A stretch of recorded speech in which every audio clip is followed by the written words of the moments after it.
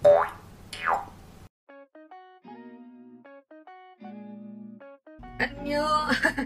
Again, hi everyone! This is Sigrid, the person behind the Cram Corner. If bago ka pa lang sa YouTube channel na to, again, good morning, good afternoon, good evening, kung what time ka man nanonood. And I would like to introduce again myself. I am Sigrid Hazel Quinit. I am a registered medical technologist here in the Philippines and currently unemployed. So, another video na naman na hindi siya mock test, hindi siya marathon quiz, and hindi siya mga long quizzes or mga slow recalls about the MedTech board exam. So, ito siya ngayon is answering some questions na sa mga RMTs na message natin sa Telegram and also sa mga nag-email. So then, baka same lang kayo ng mga pang sentiments and questions regarding the Mtle. So, ayun, ginawan ko na siya ng video. Patay na ngayon, and next month is Mtle month na. And anxiety level laban. So, dapat ngayon pa lang nag-reduce na kayo ng mga caffeine nyo dyan. Kasi baka sa board exam, yun siya. So, and also, dapat sa time na to, dapat more on answering na kayo sa mga mock test. Hindi na kayo subsub ng aral sa mga notes nyo. Pwede mag-scan, skim, yun siya, para ma-familiarize pa or ma-memorize pa, lalo na yung mga tables or yung mga mnemonics nyo para sa pakte.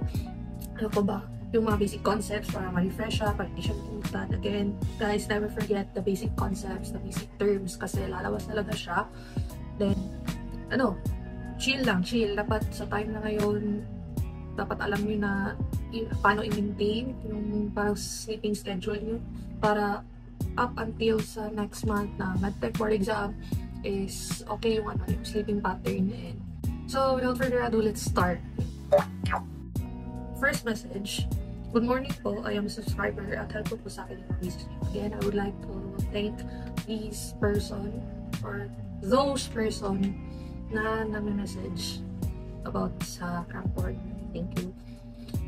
Pwede po ba ako magtanong if yung mga recalls usually high yield po ba? And to answer your question, I cannot really say 100% high yield yung mga napopost ko because those questions are based also from the previous batches sa batch ko and sa yung bago lang na March. Hindi siya fully na like a one-liner exact questions about exam. But the main point of having those questions is para malaman mo what topic pa yung dapat mong aralin. Because sa Cram Corner, I usually upload or put some questions na usually talaga bumabalik sa board exam. Not the exact question sa board exam, but the topic. For example, sa CC, pansin nyo lang sa Cram Corner, usually mga quality assurance, quality control, mga enzymes, mga tests and its results, or mga functions ng mga machines, ang principle nun. Yun yung mga usually tinatanong ko sa CC na part sa Cram Corner because yun din yung mga topic na halos umabalik sa MedTech board exam. Like, sa previous batches, may ganito na question about enzyme. Then, sa bago na naman na batch, may question, same pa rin sa enzyme. Even though hindi sila same, for example, question. For example, AST na topic sa previous. Tapos, sa ngayon na topic is mga ALT. Or siguro siya. So, di ba, mayroong kawig na topic enzyme. Pero magkaiba yung pag-question. So, the main point there is bumabalik yung topic. So, dapat mo siyang alamin. Dapat mo i-master specific na mga topics sa each subject na halos bumabalik. For example, sa CC, QC, QA, mga test, yun siya. Sa micro naman, usually, sa micro, though broad, ang micro kasi touch na topic nun is bakte, micro, viro, and para. However, may mga bumabalik talaga na topic like yun sa mga strep and sa staff, yun siya. So, aralin mo yun, i-master mo yung topic na yun. Then, sa CM naman, we all know na mga chemical results, mga microscopic results, even though walang picture. But, sa previous, yung bago lang na March 2023, may picture. So, hindi na lang, baka sa August 2023, may picture na naman. And sana yung picture color, hindi yung black and white. Yun siya. Tapos, sa HEMA, we all know, HEMA, mga basic concepts, dapat aralin mo. Hindi man in-depth, like yung sa mga leukemia, anemia, but you should know yung mga parameters, yun siya, anong ini-indicate ng pag-implicit case, yun siya usually lumalabas. Then, sa HTMLE, wala tayong masasabi na super high yield na topic because usually sa HTMLE, even though habang nag-review tayo, minamemorize natin or i-review natin yung mga MedTech laws, yung mga stains, yung sa mga tissue processing, yung mga time, temp, yun siya. Pero pagdating sa HTMLE, based lang din sa mga na-ask ko, ang previous na board exams, sa time namin, and sa bago lang ngayon, usually mga scenarios, like, kailangan po talagang wag mag-overthink. Sa cram corner, parang in short lang, I did not purposely upload questions na dapat mo siyang i-memorize. You know, dapat yung mga questions is tinitake mo siya in a sense na kung ano man yung topic na hiyang ka na, so pwede mo siyang i-skim na lang sa mga notes mo. Pero if may mga questions ka hindi mo alam, alamin mo kung what topic yun and yun yung gibuhin mo. Parang ganun. Yun yung mga purpose ng mga mock test for you to know ano pa yung topic na mo or i-ratio mo lahat ng nasa choices. Para alam mo, uy, bakit ganito? Uy, bakit ganyan? So, yun siya. Second question, hello ma'am, ask ko lang po sana if may idea po kayo kung nagpapalit po ng questions every batch ng board exams. 100% yes. Because every season, every batch, different set of questions. So, yun siya. Huwag mag-memorize. Dapat study lang. Study. Familiarize the topic, master the topic. Do not memorize the question and the answer.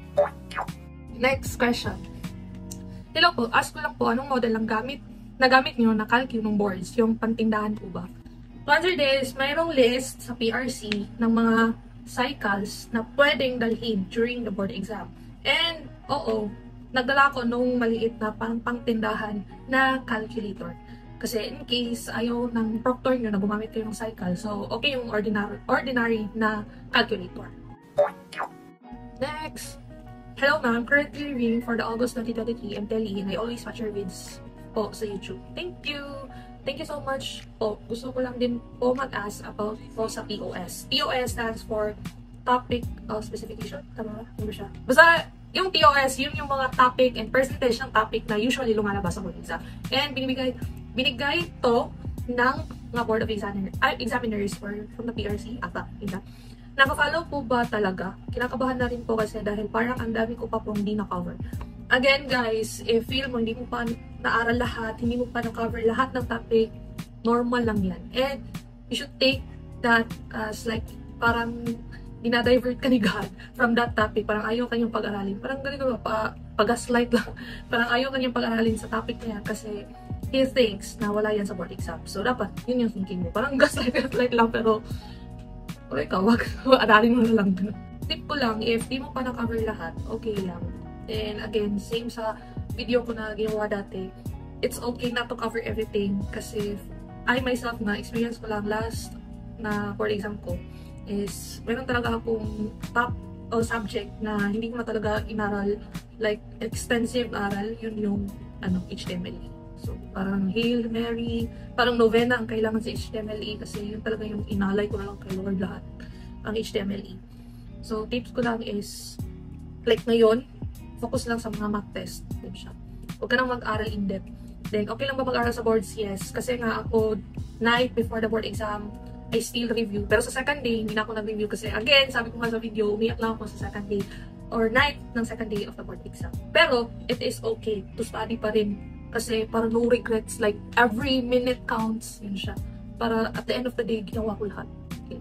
Pero may iba din na gusto lang mag-rest. So, you can rest. Pero if may gusto talagang mag-study dyan, parang sulitin yung time, go. Walang mali. Walang mali sa magpahinga, walang mali sa parang ubusin mo talaga yung time. Yun siya. Next question. Ito. Hello po, sorry to disturb you. Nakita ko kasi sa YouTube na if may tanong kami, mag-ask lang sa'yo. Hingi po sana ko ng tips. Paano nyo inaral yung backte? Sobrang confusing po kasi. Sa backte, ang ginawa ko sa backte is, nag-focus lang talaga ako sa review material na binigay during the seminar sa 4th year and yung lecture note sa review center. Kasi, thank God, same lang din. Ay, hindi pala. Sa seminar, iba yung lecture sa review center is iba din.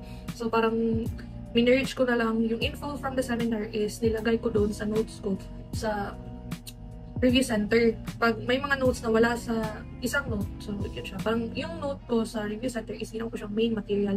And Ang reviewer that time was si Doc Liwanag, and promise, Doc Liwanag is the best in MedTech, yun siya. So, yun talaga yung ginamit ko. Then, I use algorithm, yung sa mga mihon na mga pa-drawing. Yun siya, like for example, itong test na to, ano yung organism na madi-differentiate, ito na naman na test, ano siya, para mas appreciate talaga kung ano yung organism na yun siya. Yun yung parang pinafamiliarize ko kasi alam mo na kung anong organism ang ano tawag dyan, ma-isolate. Tapos, alam mo pa kung anong test yun. Then, nilalagay ko lang dun sa gilid is ano yung parang principle ng test na yun. And, ang broad talaga ng microvirus. So, isa siya sa mga mahirap na subject sa MedTech. And, kailangan talaga siya ng memorization. Kailangan mo ng mnemonics para mas ma-memorize or ma-familiarize mo mga groups of organisms. Yun siya. So, yun lang yung tip ko sa MedTech. Ito, next. Hello po ma'am, I saw your post sa YouTube na we can message you about MTLE. Baka po may technique ka how to memorize tables or paano ka po mag-study during boards. Thank you po. Sa tables, usually ang tables sa CM to, ang ginagawa ko is, di ba sa tables, sa gilid nun, parang, for example, slide, daisy, ano siya, cloudy. Yung parang sa first letter, yun na lang yun, tapos ginagawan ko na mnemonics. Ganon siya, tapos minsan talaga, kailangan mo i-gaslight yung self mo na meron kang photographic memory. So, parang tutukan ko lang siya para, again, kasi pag malapit na yung board exam, nag-rush na yung adrenaline. So, parang pansin mo, pag mataas pa yung time, parang, ayaw pa pumasok, ayaw pa mag-sink in ng mga information. Pero, pag malapit na yung exam, parang boom, boom, boom, boom, boom, parang lahat ng information nasasagap mo na kahit hindi mo alam, wow, na-study, wow, na-memorize, wow, ganun. Kasi, help na rin yun ng adrenaline na, malapit na yung board exam, kailangan mo itong aralin. So, ginagaslight ko minsan yung self ko na meron kong photographic memory na, ito siya, ganun. Pero, sa totoong buhay, hindi. Kasi, pagdating sa mga exam, or even sa mga exams, magbe-blurry talaga yung mga table. So, ang tip dyan is mnemonics. Yun siya. And how I study during boards is, pumapasok sa review center, nag-review sa gabi, natutulog ng 12, gumigising ng 6. Yun siya. Then, aral again, yun siya. And for you, dapat dati pa lang or di pa board exam, alam mo na kung ano yung study technique na dapat iyang sa'yo. So, and ito, last na siguro to. Kasi usually, same lang din ng mga questions. Hello, good day. Planning to take the MTLE this August. So nervous here. Maybe some sort of advice. Thank you so much. So, for the last na message, again, normal lang kabahan about the board exam. Normal lang kabahan sa board exam. And I'm not a person na good at giving advices, pero one thing I can advise is trust yourself. Like, trusting yourself, having confidence that you can do it, like manifesting it na magiging RMT this year, do really make wonders for you. And I know na the board exam is days to weeks. Weeks na lang kasi ano yun, 3rd week na ng July and 2nd week ng August ang exam. So, weeks na lang talaga yung pagitan.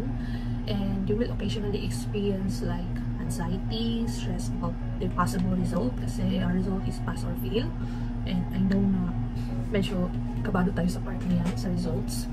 Like the frustrations of not having a lengthy amount of time pa to study because not all of us are privileged to study lang kasi may iba dyan na may mga obligations pa, may mga work while reviewing, or may mga sudden na problems na kailangan ng attention nila to remedy that. So, maraming possible na stressors sa life during review season until the board exam. So, makaka-feel ka talaga ng mga frustration, stress, anxiety. But, just accept those feelings. Accept those feelings lang talaga. Like, masa-stress ka, like, mag-isip ka ng bagay kung ano yung mga mapapawala yung stress mo. Kailangan mo ng ice cream, kumain ka ng ice cream. Yun siya. Kailangan mo tumawag sa pamilya mo, tumawag ka. So, yun siya. Then, take pauses then, and take a rest. Like, if sobrang-sobra na talaga yung study mo, may mga time talaga na parang nasusobraan na yung information, parang nagpablank ka. So, you should listen to your body and should take some rest. Kasi useless yung study mo if yung brain mo is ayaw na talaga mag-absorb ng information. Then, necessary talaga yung matulog kasi ano din siya parang, di ba, yung brain natin is muscle.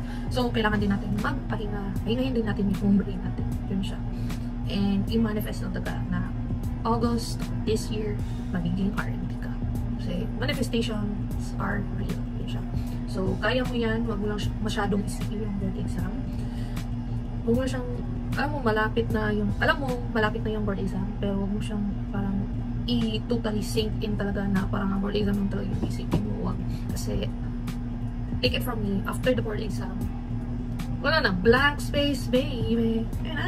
Yun talaga, mapapa-blank talaga after the board exam. Kasi you don't know. And after the board exam, parang mapifeel mo, wow, tapos na. Yun lang pala. Pero joke, pero promise, parang may moment of relief after the board exam. And pagbalik tanaw mo, yun lang pala yung board exam. Ganon. Pero dapat, ngayon, isipin mo, kaya mo, nag-study ka. Pag nag-study ka, dagdag confidence na yun na kaya mo sagutan ang board exam. So, yun lang. Yun lang yung ma-advise mo ako sa'yo. Huwag mo lang dibdibin. And, sa next mo nakita ng mga videos ko, RMT ka na. Colleague na tayong dalawa.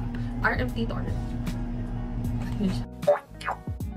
So, and wala na tong questions. Wala na akong questions ito. Usually, same lang. Mga advices, topics, yun siya. Yun na yung mga sagot ko sa mga katanungan na yun.